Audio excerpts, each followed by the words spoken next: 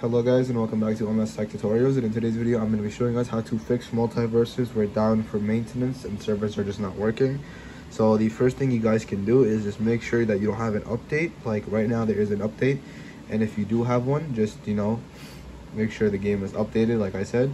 And if that doesn't work, the second method you guys can try doing is just simply deleting the game and then re-downloading it.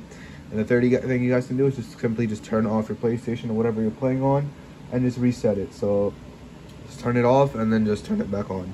And if everything else fails, then all you guys can do, I guess, is just wait, because then at that point it's not on your end, it's on the the developer's end, and there's really not much you can do, and then you're just gonna basically have to wait it out.